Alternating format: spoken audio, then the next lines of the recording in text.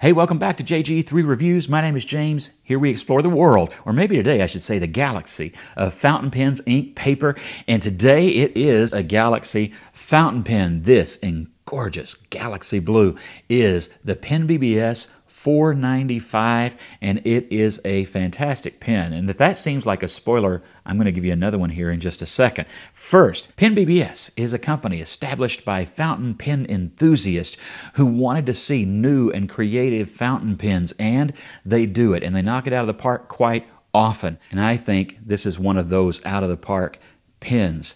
So they've been listening to the fountain pen community. They've been listening and looking and experimenting, and they've come up with this. So we're going to take a closer look at this pen. But sharp eyes are noticing there's not one PenBBS box back here.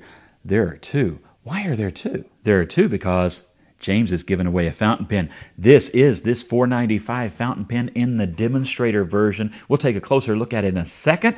And when you're done drooling, you can enter the contest to win this pen. Rules will be in the description below, but I couldn't even wait to the end of the video. Just look at that thing. It is a great looking Demonstrator pen if you like that sort of thing.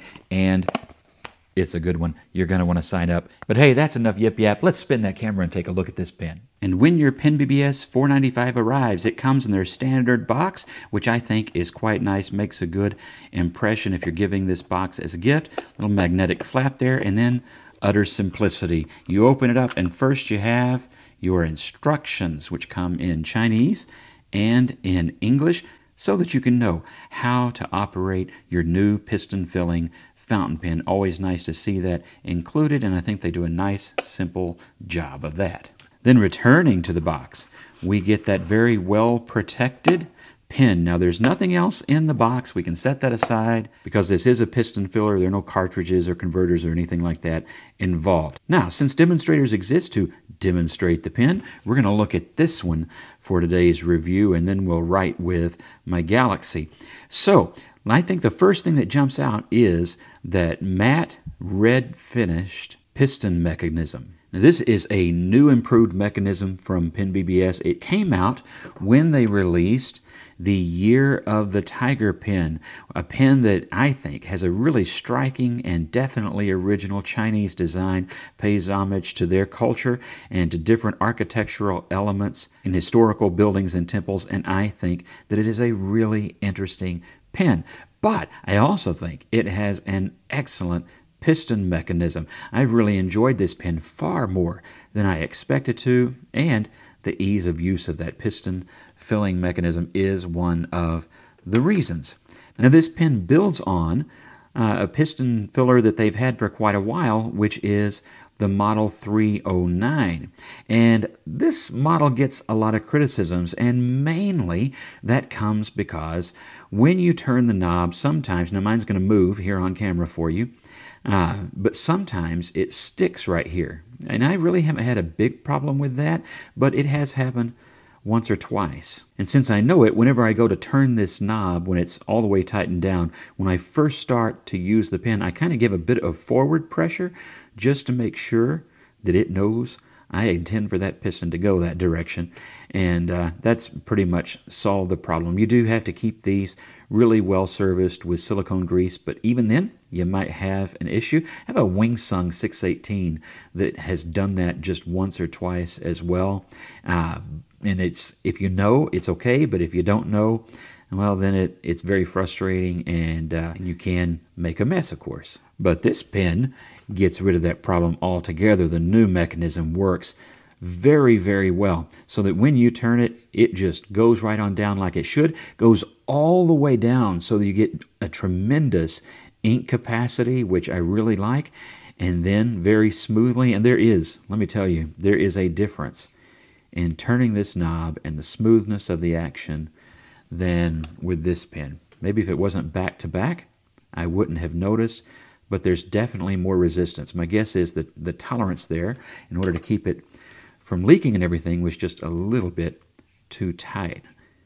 But This runs so smoothly and just works really well. Comes all the way back. And I have to say, on both of these pens, that has been my experience. They come all the way back.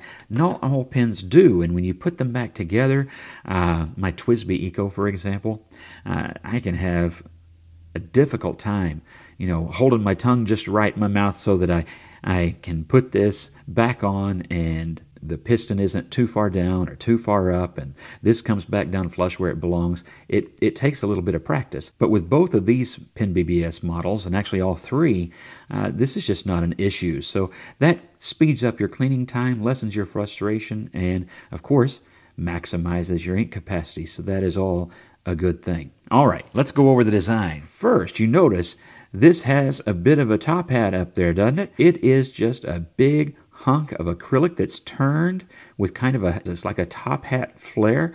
And I will say that I really like it in this acrylic. Then you come down to that cap and it's that familiar, I'm going to say sword blade clip.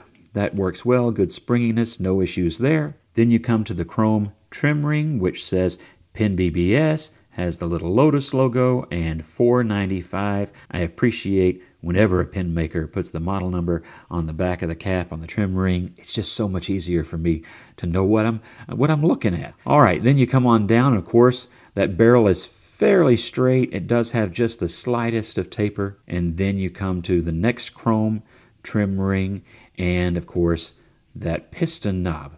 Now, I will say that on the Demonstrator, this red finish on that looks really good, and I like it. I just think it highlights everything that's going on in this pen and looks really good. Now in my Galaxy, you really can't tell it all. Now that's the downside of this Galaxy finish, of course, is I have no idea how much ink is left in the pen, but if you don't like that red piston, then it doesn't matter. It's just not even visible, and frankly, I think that Galaxy looks fantastic, and even though it's not that big hunk of clear acrylic, I think even the little top hat there looks quite good. That is just a striking pen, and I really like it. But back to the Demonstrator.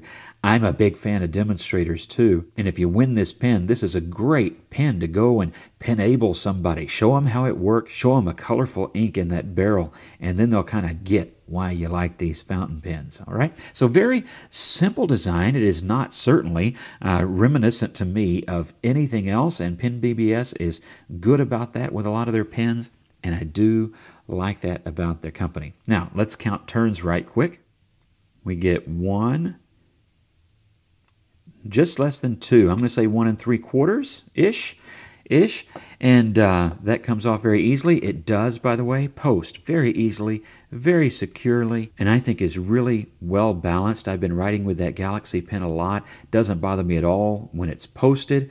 It is perfectly good as an unposted pen, so I think someone with larger hands is going to like this pen. It's going to be a very comfortable pen for you to write with. I like the ergonomics. The grip section is nice and long, giving you an easy way to find, where do you want to hold that. It has a good stop to keep you from going too far.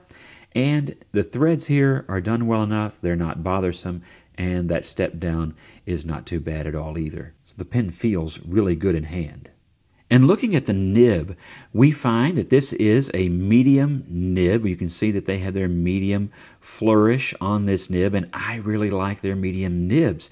Now, whoever wins this pen, by the way, I will say that if you don't want the medium nib and you would instead like a fine, I have an unused PenBBS fine nib unit that I would be glad to swap out for whoever wins that.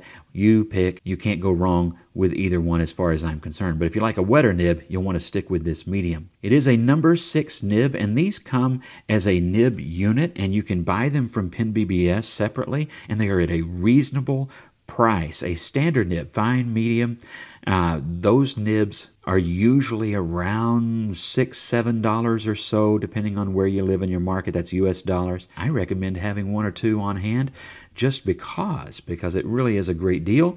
And then you can get specialty nibs. Now those are going to be at a higher price, but there are those that are used for Chinese calligraphy that you can buy and different things, and they are excellent as well, and there's a wide variety. And there are also even gold nib units. The nice thing is, you can easily swap it out. And how do you do that, James? Well, this unscrews very simply as a unit. And when it does, you can just swap in your new PenBBS unit. By the way, PenBBS also sells parts, and you can get a little parts kit, and you should do that. It comes with the outer part of the nib unit. It comes with their standard feed and with replacement O-rings, converter, stuff like that. So really a bargain parts bag to buy. Put that on your list. So if you wanted to swap this out with a non-PenBBS nib, what would you do? Well, a Yovo nib will fit in this pen. Make sure you use the original PenBBS feed or one from that replacement parts bag, and then, of course, it will actually fit in there. And when you do, be sure to inspect your O-rings. This one, for example, has slid down the unit as I took it off, and make sure that those are in good nick as well, and then you screw that back on, and voila, you're good to go. While I have this pen opened up, let's talk about cleaning the pen. Well, first, the grip section unscrews. That's very easy to do.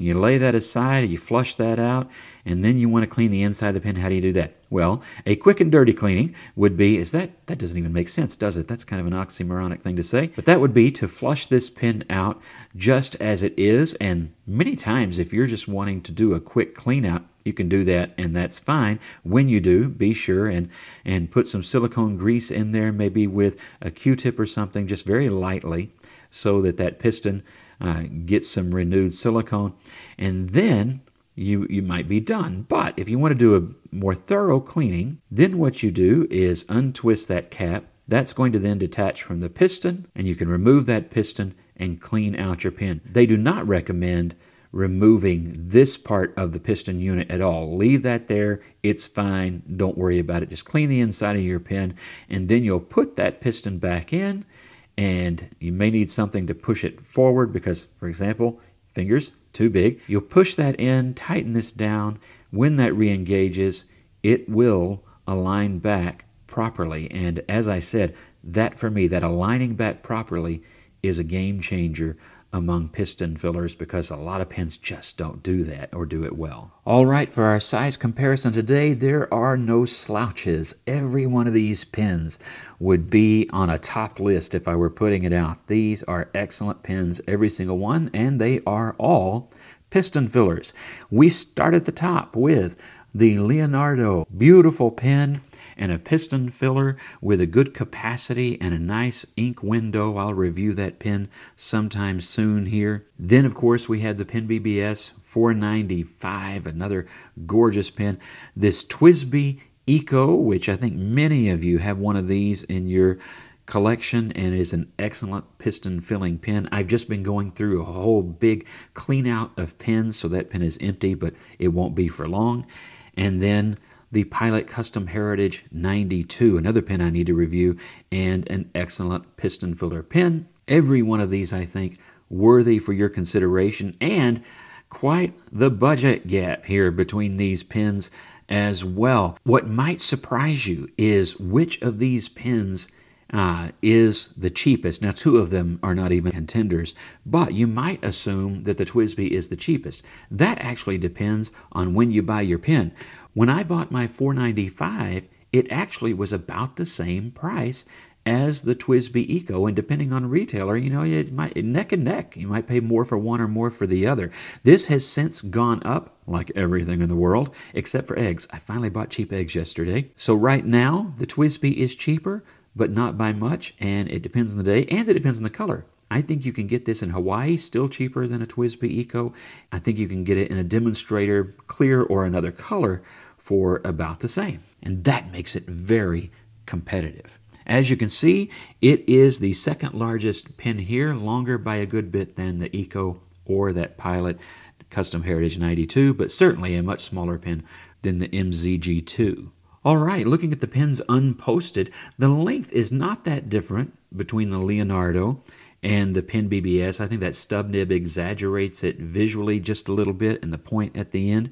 The TWSBI, really, not much length difference there either. So those are all about the same in length. And then, of course, the Pilot comes in as the shorty of the bunch. And here we have the pens in their posted length. Even more dramatic here with the Pilot being definitely the shortest of the bunch. All right, I don't know about you, but I'm ready to see this pen write.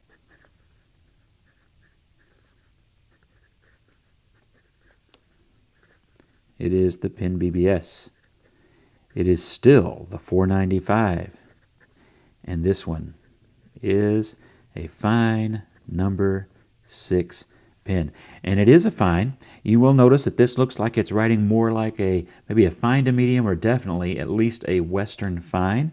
And this particular nib I have found just writes a little bit broader than my past PenBBS fines. You will notice this is the fine that they make that has the slight upturn and provides a little bit of variation as you tilt the nib at different angles. Not a lot, but just a little bit. Wetness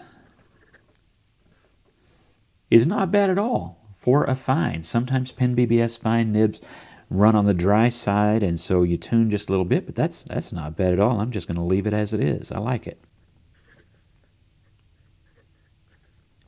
Ink Today is also a PenBBS product. It is number 223, which is Chongqing City Blue.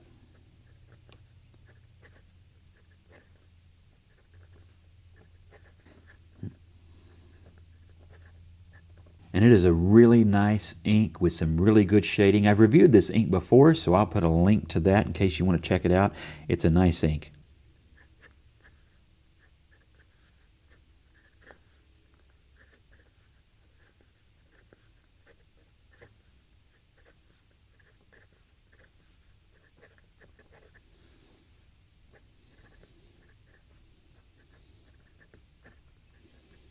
The pen writes really nice and smoothly. You could probably hear just a little bit of audible, I would say soft pencil-like feedback. Not any drag or anything like that. No toothiness at all. Just a nice, smooth, minimal feedback nib. I really like it. It is a stiff nib. You're not going to get variation. Let's do a few lines here just so you can see what it does.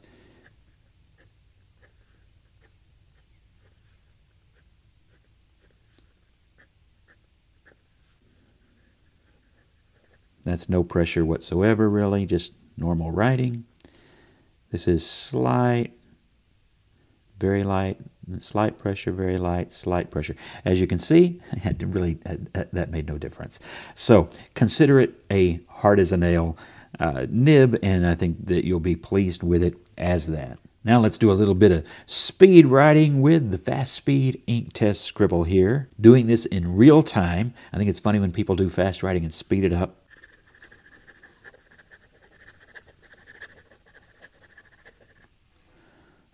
Excellent. So, as you could see, the only skip, I know this is me and I know this is me. This I don't know, but actually, you probably can't make it out, but it never stopped writing. There's actually ink all across that line, just very, very thin. Just do it again. I lifted there. I felt that. Yeah, I think all the mistakes are me. You know, I've had people tell me that in life. How about a great dad joke today?